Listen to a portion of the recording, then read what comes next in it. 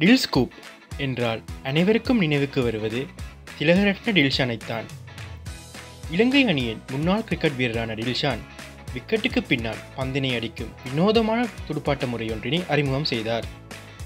டில்ஷானின் இந்த துடுப்பாட்ட முறையே டில்ஸ்கூப் என அழைக்கப்படுகின்றது. டில்ஷான் போன்று உலகில் வேறு சில துடுப்பாட்ட வீரர்களும் வினோதமான துடுப்பாட்ட முறைகளை அறிமுகம் செய்திருக்கின்றார்கள். அப்படியான துடுப்பாட்ட வீரர்கள் 5 பேரினை பார்ப்போம்.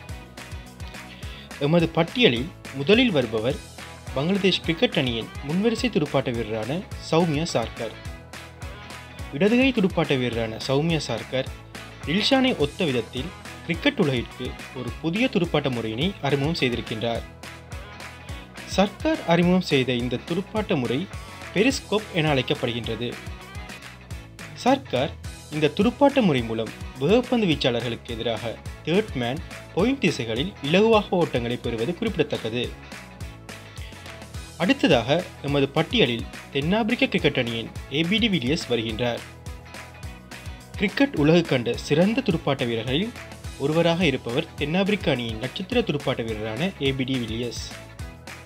கிரிக்கெட் மைதானங்களில் எல்லா திசைகளிலும் ஓட்டங்களை குவிக்கும் திறன் கொண்ட இவரை கிரிக்கெட் ரசிகர்கள் மிஸ்டர் 360 என செல்ல பெயர் கொண்டு அழைக்கின்றனர்.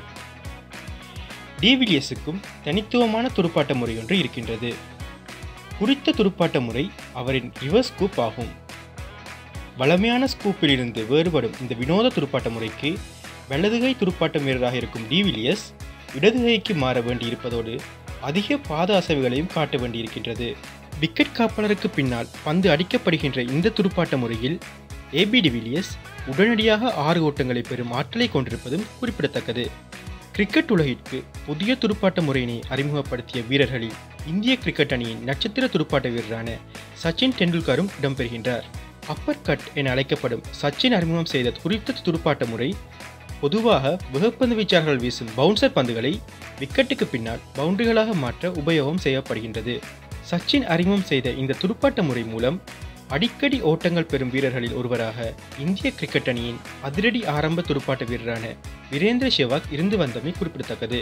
அதே நேரம் இங்கிலாந்து கிரிக்கெட் அணியின் முன்னாள் வீரரான கெவின் பீட்டர்சன் கிரிக்கெட் உலகிற்கு அறிமுகப்படுத்திய துடுப்பாட்ட முறையும் மிக பிரபலமானது. சுவிட்ச் ஹிட் என அழைக்கப்படும் இந்த துடுப்பாட்ட முறையில் துடுப்பாட்ட வீரர்கள் தங்கள் கைமுறையினை மாற்றிக் கொள்கின்றனர். பந்து வீசும் சந்தர்ப்பத்தில் வலதுகை துடுப்பாட்ட வீரராக இருக்கும் துடுப்பாட்ட வீரர் சுவிட்ச் ஹிட் துடுப்பாட்ட முறையின் மேற்கொள்ளும் போது இடதுகைக்கு மாறுகின்றார். மறுமுனையில் இடதுகை துடுப்பாட்ட வீரர் ஒருவர் சுவிட்ச் ஹிட் துடுப்பாட்ட முறைக்காக வலதுகைக்கு மாறுகின்றமை குறிப்பிடத்தக்கது.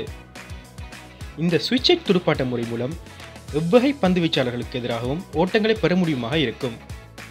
இப்போதைய நாட்களில் இந்த சுவிட்ச் ஹிட் துடுப்பாட்ட முறை மூலம் ஆஸ்திரேலிய வீரர்களான டேவிட் வார்னர், கிளென் மேக்ஸ்வெல் ஆகியோர் அடிக்கடி ஓட்டங்களை பெறுவதை அவதானிக்க முடியுமாக இருக்கின்றது.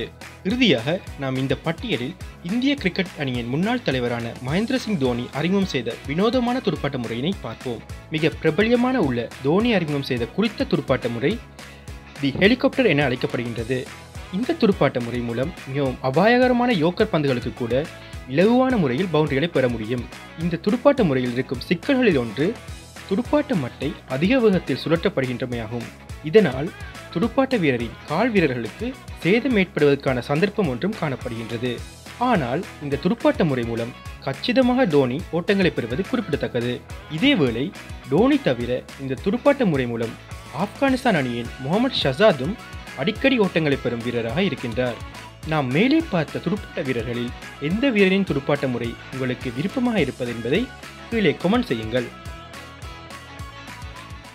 மேலும் பல வீடியோக்களை பார்வையிட த பப்பரி தமிழ் யூடியூப் சேனலை சப்ஸ்கிரைப் செய்து பெல் ஐக்கனை கிளிக் செய்யவும்.